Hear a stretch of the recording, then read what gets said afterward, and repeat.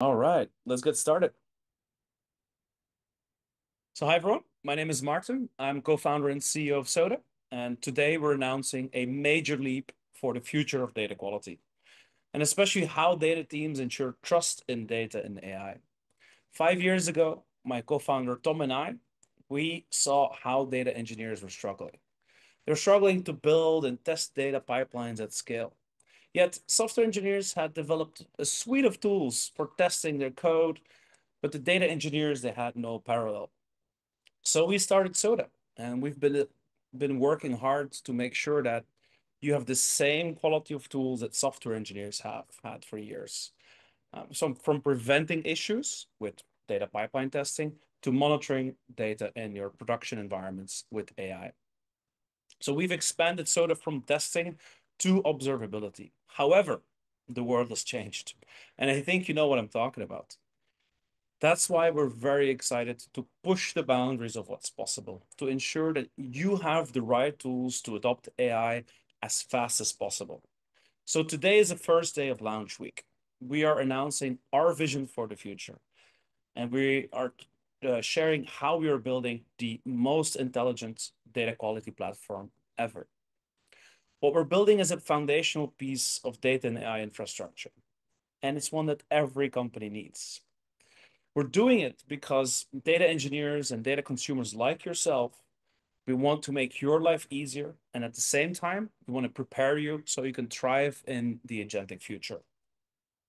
Every day this week, we're announcing something new, and we hope you'll love it. Today, I'm going to show you what's broken in data quality today, um, especially given it taken into account where this brave new world of an AI and agents. And then what the future of data quality holds and how this will reduce noise and improve both detection and resolution. What we're announcing today is how we get there. So let's get into it. Let's start with what you already know. Data breaks, and it does so constantly. Pipelines fail silently, dashboards lie without warning, data products break, and when something goes wrong, it's often your team that gets pulled in to figure it all out. So the problem is that most data quality tools, they're built for a simpler world. Static schemas, batch jobs, predictable workflows. So they rely on manual rules and test scripts and coverage that only works in some cases. Yeah. But that's really where it all started. That's where we started. Unit tests for data. Useful, but incomplete. You can't test for what you can't predict. Over time, tools in our industry added monitoring, anomaly detection, more automation, but they still fall short. They're noisy. They miss the real issues. They can't see or understand the downstream impact. And they're disconnected from the way that data is actually used in sources, in warehouses, and in AI systems. That's the gap. And that gap is growing. So let me give you two real world examples, one from a traditional BI product and one from a newer agentic use case. So the traditional example is a data team at a software company. And before you ask, no, it was not Soda, but unfortunately, incidents like these, they can happen to the best of us. So this data team, they own the core revenue dashboard, and it was used by execs, finance, sales ops. In one quarter, product usage data, they stopped flowing correctly into the warehouse. There was a column called active session minutes, and it was accidentally dropped during a data migration. So it was used for license metering, and therefore it immediately negatively impacted revenue in a certain customer segment. And not a single test caught it. The rest of the table still loaded all. And as a result, customer usage appeared to flatline for 2 weeks. So what happened next? Well, sales ops flagged the key accounts as at risk. Um, Customer success teams reached out to these customers unnecessarily. Finance revisited the forecasts downwards, and the CEO had to tell the board. Uh, All of it was based on a data product that looked fine on the surface until somebody manually traced the drops week later. Uh, so the trust hit, that was worse than the incident itself. Leadership stopped relying on self-server dashboards. They demanded sign-off. The data stopped flowing, which means the business will gradually become less competitive unless they can regain that trust. And I think we all know that that is a very hard thing to do. So let's raise the stakes. Example two, a large retail platform, they rolled out an autonomous agent that dynamically adjusted to product placement based on recent sales. Um, Not only sales, but also the velocity of sales within regions, for example. And it pulled from different sources, sales, inventory levels, pricing. And one upstream feed started duplicating records after kind of a vendor side schema change happened. It was not a hard error, it was just inflated metrics. So the agent, of course, reacted, pushing products higher into the carousel, reallocating inventory, automatically adjusting promo schedules, and all based on false signals. By the time somebody noticed, two things had happened. One, revenue dropped, obviously, because misaligned promos. But secondly, the ops team no longer trusts the agent decision. The issue? Standard freshness checks and null tests didn't catch it. The data looked valid, but it was just wrong. This is the core problem. Most tooling was built for just tables, not for downstream behaviors. So where are we now? Well, over the past few years, the data quality space has matured. It did. Testing and monitoring have become common practice. Data teams have started to build data quality into their development lifecycle. So in CI/CD, for example, and in production pipelines with schema checks, freshness checks, business logic, and all of that is a good thing. The best teams really already today are writing checks in Soda to validate issues, monitoring basic pipeline health with freshness and volume metrics, using lineage to understand the dependencies like root cause and impact assessment through our catalog partners. And four, they're running anomaly detection on key KPIs. Now, that's the state of the art. And it works up to a point. There are still some big problems. Um, so the big problems that I see most teams run into is one that data quality is not yet standardized. It's maturity is scattered and even sometimes non-existing across certain teams. Producers, they can't or they don't want to fix the problem at the source. Um, Two, the systems are blind to behavior. Like most tools, they stop at the warehouse. They validate what rows look like, not what decisions those rows have powered. So you might catch a schema drift or a freshness issue, but you won't know that it changed the model's behaviors. Or you won't know that it broke a downstream agent workflow. Or, that it silently corrupted a customer health dashboard. So modern data teams need data quality systems that understand the downstream use, not just the upstream structure. Three, these tools weren't built for an AI native workflow. Yeah. Most tools were designed for batch job, static analysis, not for systems that learn, adapt, and act in real time. They don't handle continuous evolution, streaming data, human in the loop feedback systems. And as a result, they miss edge cases, they fail to scale with complexity, and they push back into the teams that are handling it, are dealing with it into reactive workflows. So, what does good look like today? Well, it looks like automated test coverage. It looks like fast and broad anomaly detection. It looks like explainable and actionable alerts. It is closing the loop from the detection to the prevention part. But even among the best teams today, there's still frustration. They're doing everything right, but they still get caught off guard. And why is that? Well, it's because the current generation of tools, they can't reason across the layers. They can't trace cause and effect. They can't prioritize which data is worth fixing. They're shallow, siloed, mostly disconnected from how real-world systems behave and operate. That is the state of data quality today. It's not broken, but it's incomplete. And it is why we believe that the next generation of data quality tools, it has to be AI first. It has to bring together business and engineering. It has to be built to detect and resolve issues in AI systems and autonomous workflows. That is the gap that we're here and that we're looking to close. That's what leads us into what we're launching next. So where does this all go? What's next for data quality? Well, we believe that the future is quite clear. Uh, Data quality has to become smarter. It has to become context aware, and it has to become AI native by design. And why is that?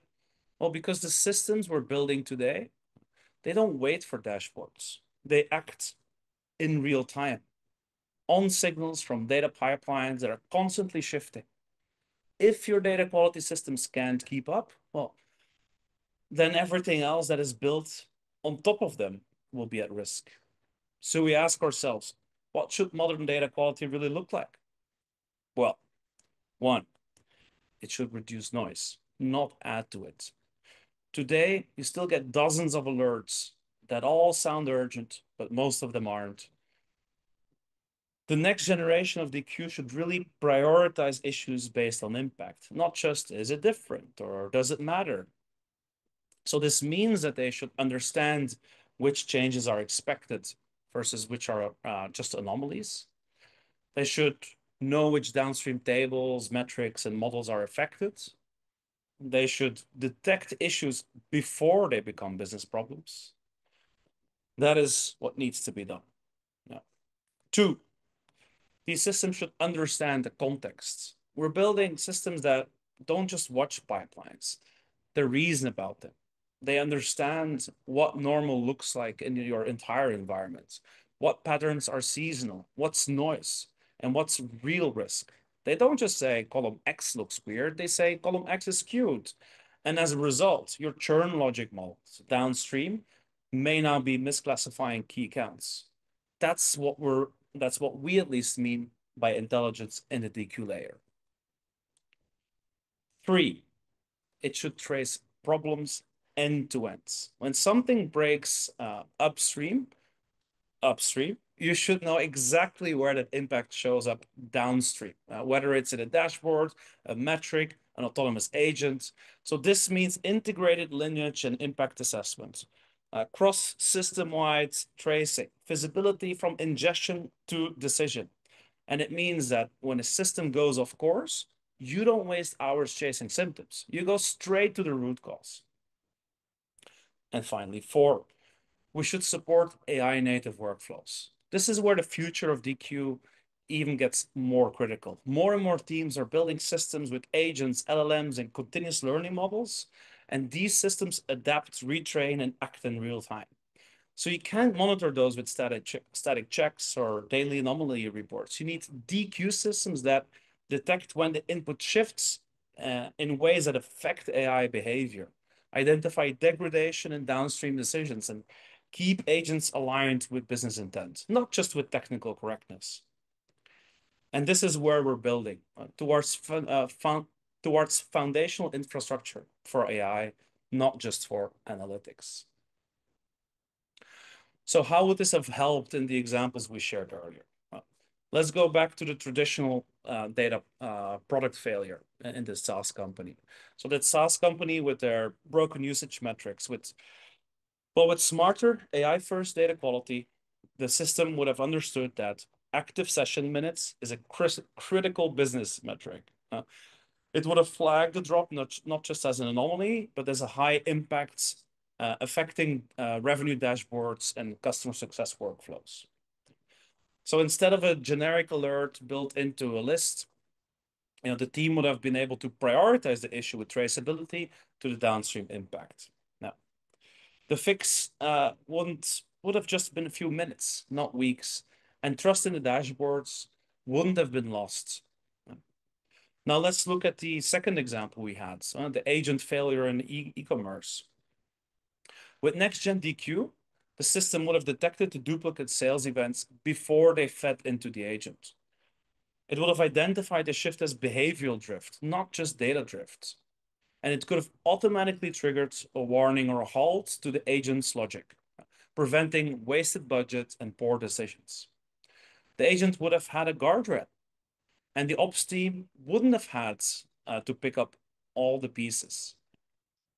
And that's the kind of system that we're building. Data quality that's proactive, not reactive intelligence, not brittle, but built for modern systems, not only legacy dashboards. And that's why we're so excited about what we're launching this week, because we're not just adding some new features. We're laying the groundwork for what data quality needs to be in an AI native world. So before we wrap, we've got one more thing to share. To kick off our launch week, we're announcing a major milestone in our journey to build smarter and AI-first data quality. I would like to introduce you all to Hakim from NannyML.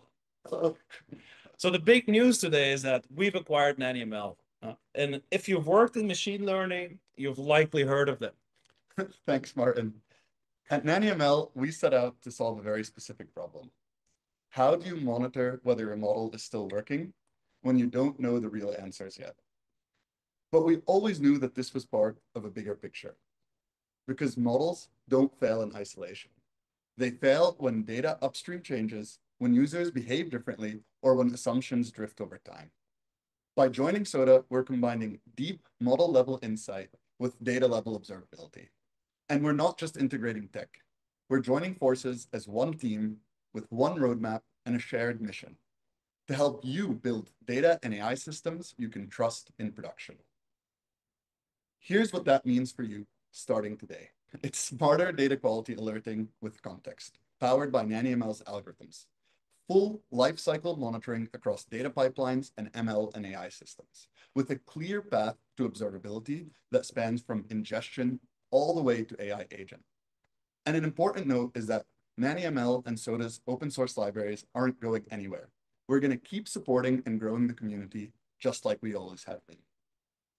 Yes, and this big news is not just for us, but for every team out there trying to build reliable, intelligence, and AI-driven systems. So every day this week, we're dropping something new. Follow along, try it out, give us feedback. You can follow everything at launch.soda.io. We'll have videos, feature walkthroughs, ways to get hands-on with the new capabilities and all of that. So thanks for watching. Thanks for building with us. Let's raise the bar for trusted data and trusted systems. Thank you very much. And welcome to the first Soda launch week. Woohoo!